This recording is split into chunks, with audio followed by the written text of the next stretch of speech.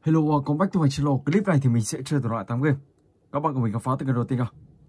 Is Horokara.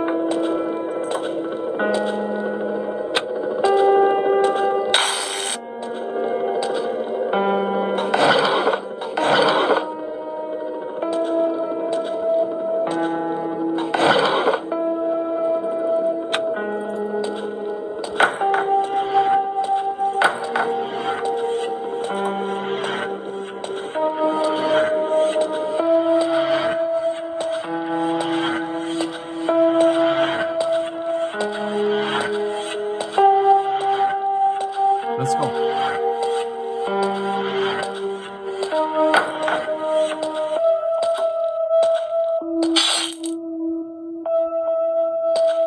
Ở đây khi các bạn cứu anh chàng này, các bạn sẽ nhận được một chiếc chìa khóa. Đây là chiếc chìa khóa để mở cửa thư viện.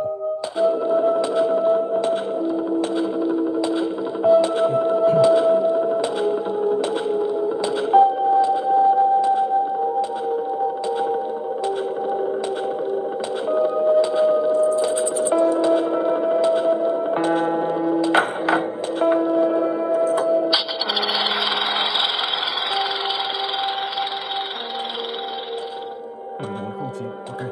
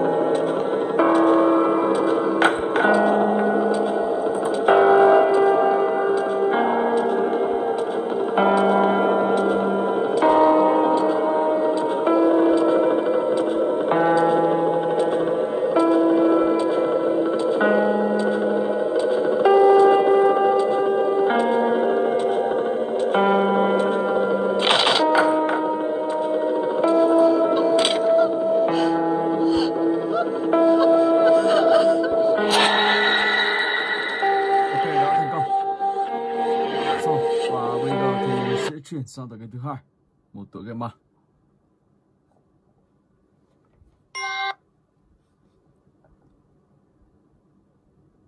Let's go.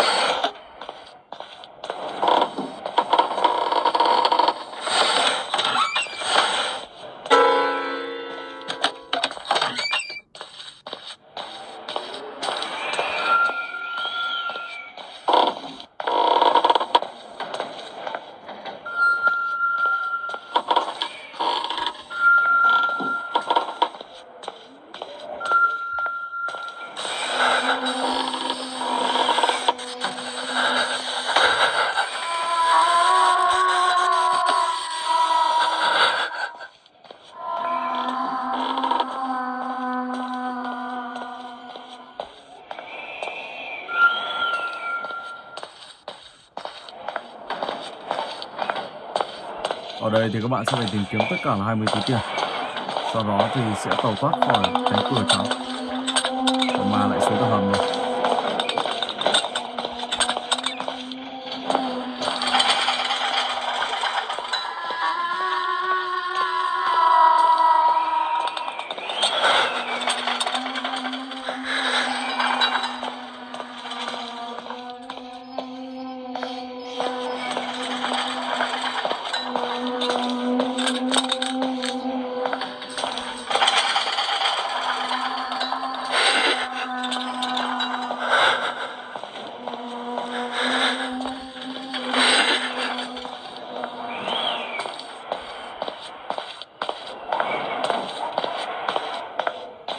Còn 5 túi tiền nữa thôi là mình sẽ tẩu thoát khỏi đây rồi.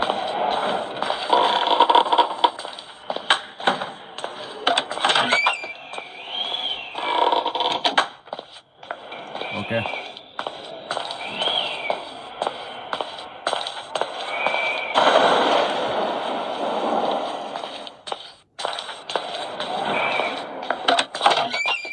So let's go.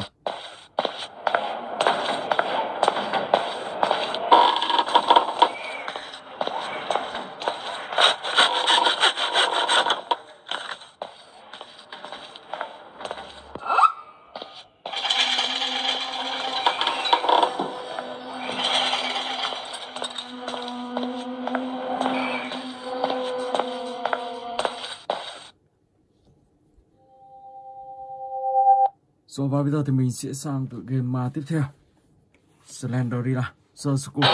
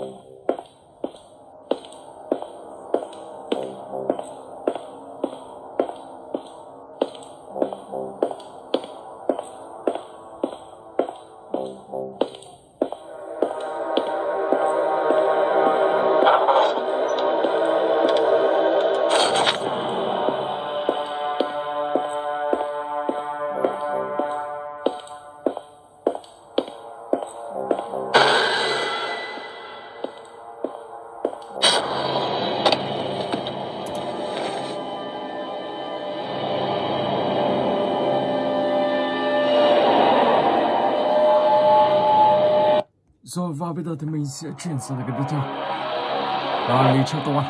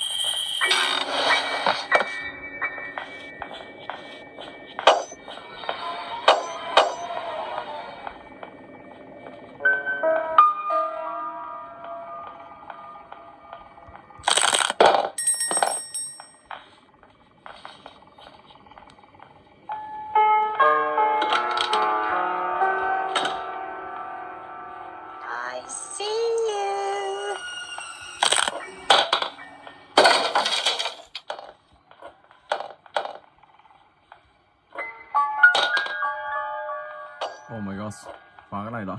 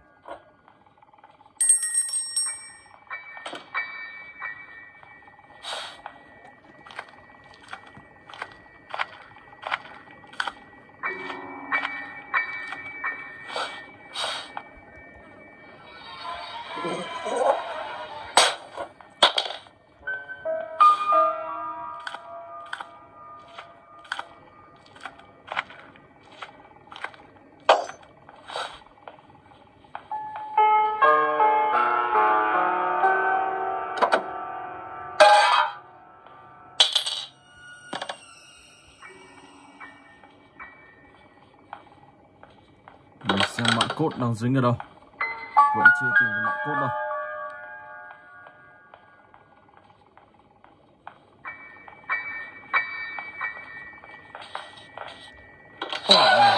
Wow. Rồi, và bây giờ thì mình sẽ sang tới cái thứ này.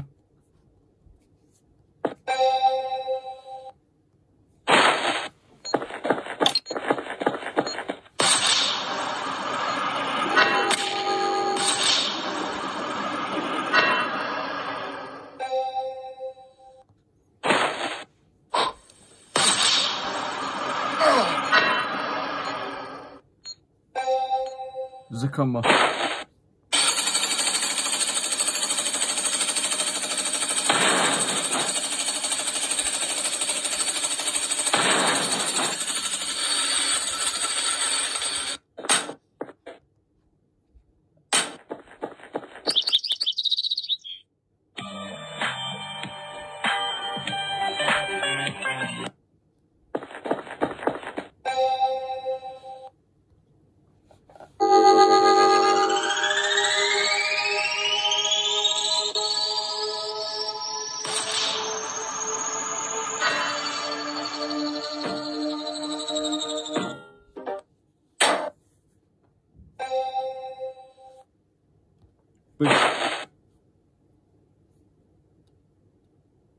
Wow, tiếng lại không trùng lọc với game. Khá là buồn cười.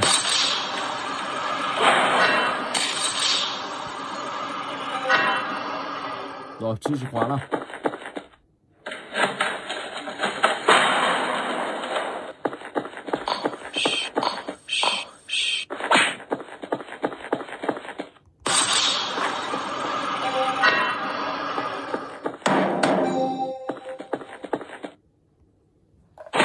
Выручи меня, братан.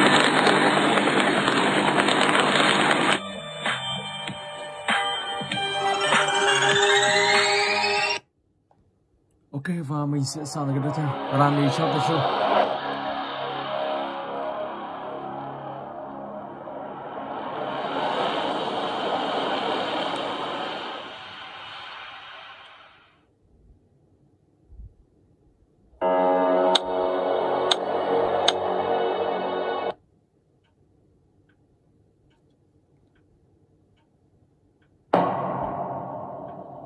One day.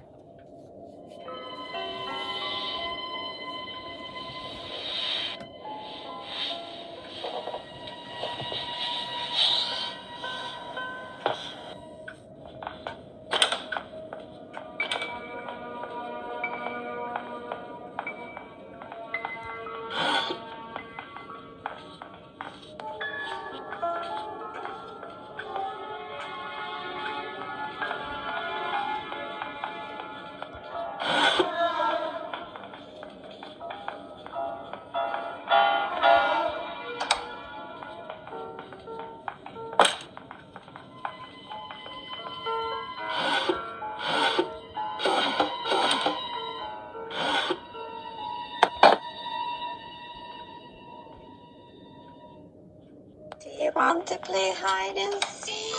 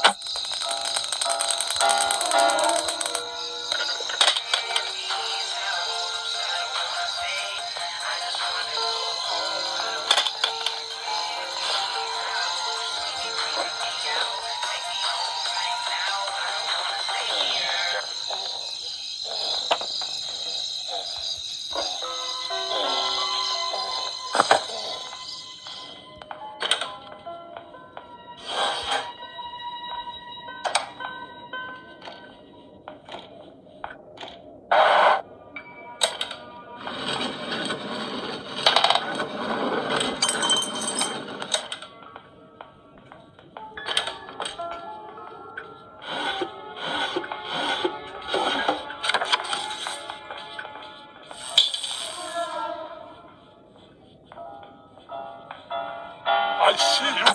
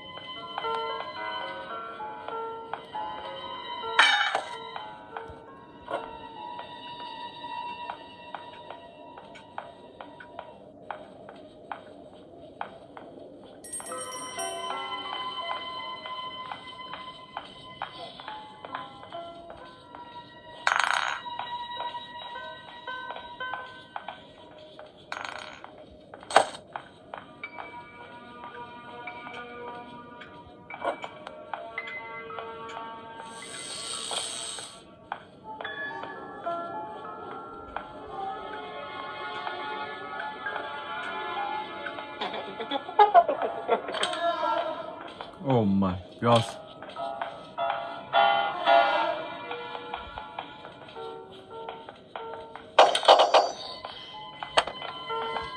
Wow. Không tránh được bà ta. Biết thế mình đi thẳng của bà rồi. Rồi, và bây giờ thì mình sẽ chuyển sang cái tiếp theo, House of Slendrina.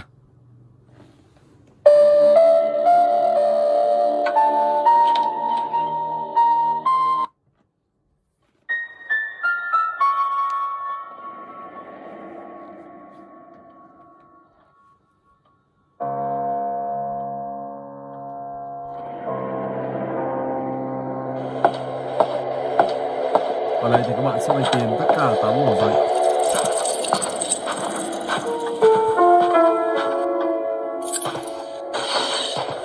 Nhiệm vụ đầu tiên đó là 8 giấy rồi các bạn sẽ lấy cái chiếc chìa khóa để đi xuống dưới tầng hầm của ngôi nhà mạng này. Phòng này không có gì. Sang các phòng tiếp theo.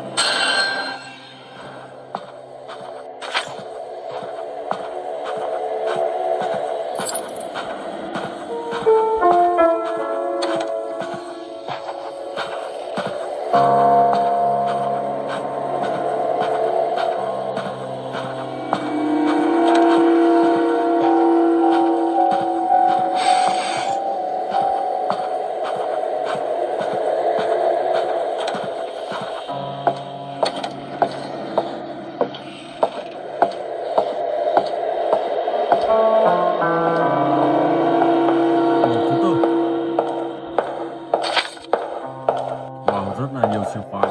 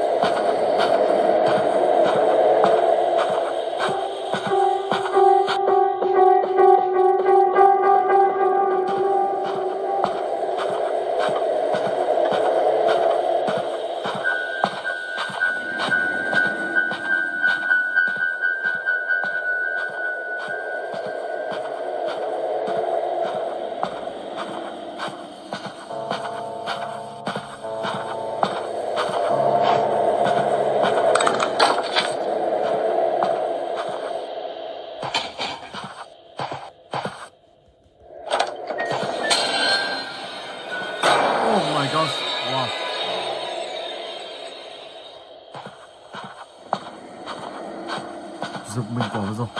Và đây khi đủ 8 mẩu giấy, các bạn sẽ lấy được chiếc chìa khóa để số các bạn.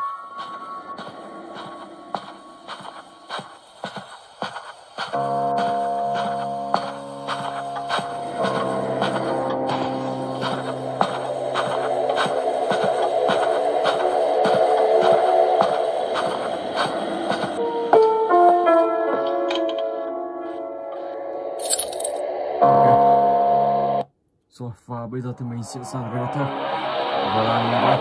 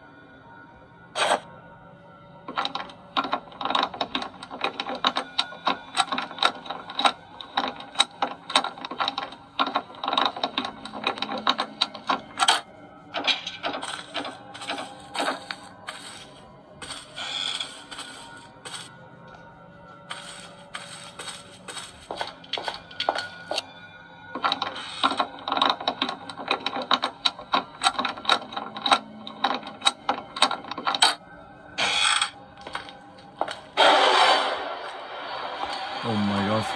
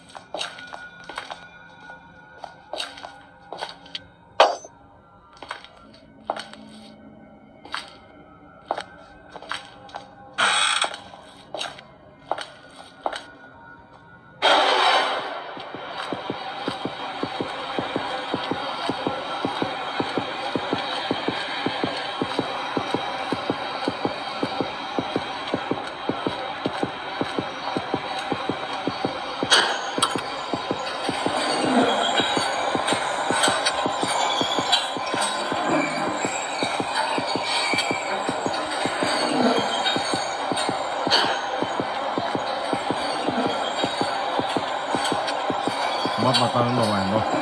Chạy cái đã. Được sao?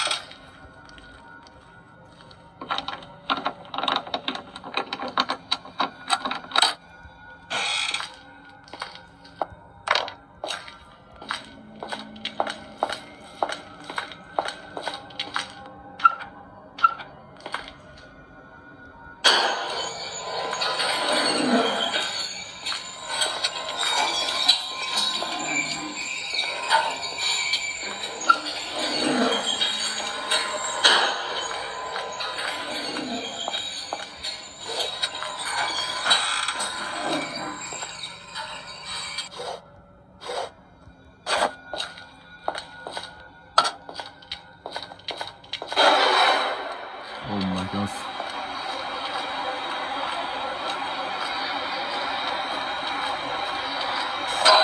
Oh my gosh, đài rồi. Ok, mình xin phép dừng clip tại đây. Hẹn gặp lại các bạn trong clip tiếp theo.